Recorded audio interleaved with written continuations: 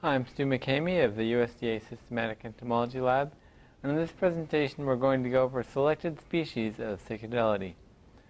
We'll look at some common neotropical species that also occur in the USA that you're likely to come across, and some species of concern that include important vectors of grape and citrus. And then we'll key one species of Agaliani to give you an example of what these keys are like. So the first is Hortensia Symbolist. This is a sharpshooter, and it's the most common cicadelline in the neotropics. It's widespread and occurs in the USA. It's variable in size and the base color some, but it's usually this bright green that you see on the top, and the color is never lost in death. The head black pattern, though, is almost invariable here, and it always has this closed cell that you can see in front, there and here. The next slide is Protolabrella brasiliensis, another common neotropical species that occurs in the USA. The black pattern on the wings is essentially invariable and not lost. This clear area starts out yellow and fades over time in ethanol, and that's in contrast to this other intercepted imposine that came in from Mexico on basil. When it was fresh, it looked like this, and here's a side view.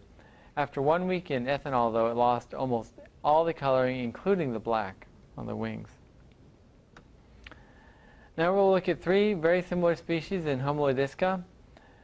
Vitropenis, which is the glassy-winged sharpshooter and a vector of Pearson's disease in California and southeastern U.S. And it's almost indistinguishable externally from Ichthyocephala, but if you look at the Aedeagus, these two posterior processes are both ventral, and in Ichthyocephala there's one dorsal and one ventral pair. So they're very distinct in the genitalia, but almost indistinguishable externally. And then Lucernaria is a northern South America species that was recently intercepted from Mexico. We don't know if that's where it started, but it's definitely a species of concern because it's a vector of citrus sclerosis in oranges in Brazil. And it also has very distinct genitalia. It has a dorsal process, a pair of dorsal processes, and the ventral process, you can see by the clear area here, is articulated with the rest of the Aedeagus. This is an overview of Cicadellidae morphology that you might run across on a key. Different cells have, in the wings, have certain names that are used. Sometimes, because you're working with older keys and newer keys, you'll see a different terminology for the same structure, such as here the top of the head is crown. Nowadays it's more commonly called the vertex. The plates of the male are often called subgenital plates because they're below the genitalia. And there are a few things I want to point out here. First, the way to distinguish a female is these large ovipositors that takes up a lot of the abdomen. And then in the male, it just sort of tapers off smaller and smaller, and then it usually has these triangular plates below. And the genitalia is very important, especially in the males. There's some females that have useful genitalia, but most of Cicadellidae species taxonomy is based on the genitalia. Posterior views, dorsal views with the paramere or style, it's called, and side views. These are all important views to be able to see when you're identifying a species. So now we're going to key out one species of Agaliani to give you an example of what kinds of things you have to look for. First thing you have to do is identify the genus, and for this the best source is Kramer 1964, where there's a key to all genera in the New World. And the first couplet is crown never strongly produced anteriorly, always much shorter than pronotum. I haven't shown the opposite side of the couplet because it's for an oddball that has never been intercepted. And same thing with 2. The other one is just a very odd thing that you'll never see. So in 2, it's ocelli not visible in dorsal view of crown, and the forewing without many extra cross veins. So these, again, these ocelli are on the face, so you cannot see them in dorsal view. And the third couplet is distance between the ocelli and the ocellus in the eye is greater. This is greater than that. And this is a common thing you'll see in lots of leafhoppers. A common character is comparing how close they are to each other versus the compound eye. So this takes us to 4. Couplet 4 is posterior margin, sinuately curved laterally and crown distinctly extended laterally behind each eye, as in a Galeopsis. And here you can see part of the head behind the eye. And in the opposite part of the couplet, it evenly curves behind the eye. And that takes us to 6. In couplet 6 is surface of pronotum distinctly coarsely pitted, punctured, or transversely rugulose. This is pitted as in a Galliana. Or basically smooth. Neither of those things. And that takes us to 11.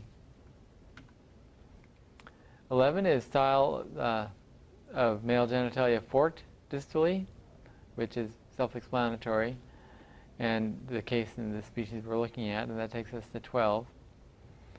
And 12 is the pronotum in lateral view, not humped, so it increases, but it's not humped. Crown of the uniform length or nearly so in dorsal view, and the coloration usually drab, not red or black. And that takes us to the genus Agalia. Now we identify the species, and this is modified from OMA 1933, the key to North American Agalian leafhoppers. First couplet, not black and yellow, male plates not slender, takes us to 4. Elytra not reticulately veined, here just a few veins here, so it's not reticulate. That takes us to 5. Couplet 5, with large oval black spots on the on the pronotum and the head, or not as above, and that takes us to 26. Basically, black or almost so, or not, is in our species. That takes us to 36.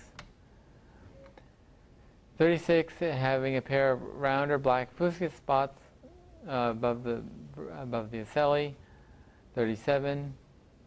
Pronotal markings consisting of a broad median line and one or more rather large spots on each side of this, although sometimes these marks are not very dark. And the opposite is with spots only, and sometimes, though they're sometimes fused, and a very narrow line or no line medially. And our species looks like this. So that takes us to couplet 38. 38, they separated males from females here. Males is what we're working with. And the plates are elongate, distinctly longer than basal width. So here's the width, and here's the length, and you can see it's longer than the basal width. That's the species Configurata, or about essentially triangular, about as wide, as long as in the species we're looking at. That takes us to 40. And in 40, EDA is short and stout. It's this structure here, seen through the pigifur, the last segment that holds the genitalia. In albigula, or very long and slender. It's this structure there, and that's what we see in our specimen. Very long, slender, tip without processes, lingula. And in this is one of the species where the female can also be identified externally. On the 7th, a common feature in many keys that include females is looking at the contour of the posterior margin of this 7th sternum. And in some species, including this one, there's this little ligulate process. And that's all. This is my list of collaborators, and that's all. Are there any questions? What is the difference between regular CD and covered CD in Membracidae? Well, in Membracidae and Cicadellidae, there are hair-like setae, but there are also larger setae that have covered bases. It looks almost like knuckles. They're black, short, and not sharp setae. A row of them are going around the one half of the base of the seta, and those are the ones we count. Okay, I have a couple of questions about terminology. What's the difference between the crown and the vertex, and then plates and subgenital plates? That's a good question, because oftentimes when you identify things, you have to use keys from different generations. And terminology, like any language, changes over time. And in the older publications, you'll see crown for the top of the head, and these days we call it vertex. Also, you'll often see just the term plates, which are the subgenital plates now in the male genitalia.